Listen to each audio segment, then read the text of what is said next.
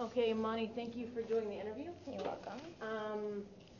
If you're comfortable answering, I'd like to ask how you identify.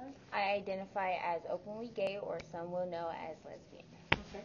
And what are some things that teachers can do here at Canyon Springs to make you feel more comfortable in the classroom? Well, one thing I believe that a teacher can do is not assume that somebody is gay or assume that somebody is openly gay, because not everybody knows, and sometimes people want to keep it to themselves. And also, like, stop, like, the homophobic slurs, so, like, saying that's gay or calling somebody a fag, because some people get so emotional about it that they don't know how to deal. Okay. And when you said don't assume that students are out, or don't assume that they're gay, would it be okay for a teacher to ask a student if they're gay?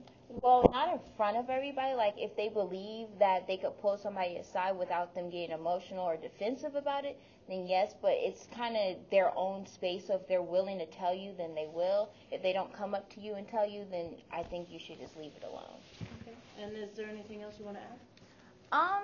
Well, I was talking to one of my best friends, and we were talking about being gay. And so I know it's kind of hard that I am a woman or a young lady, and I am a minority.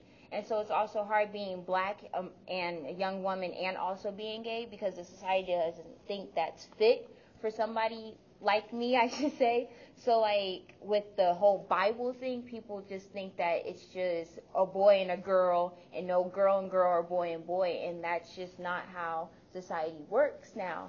So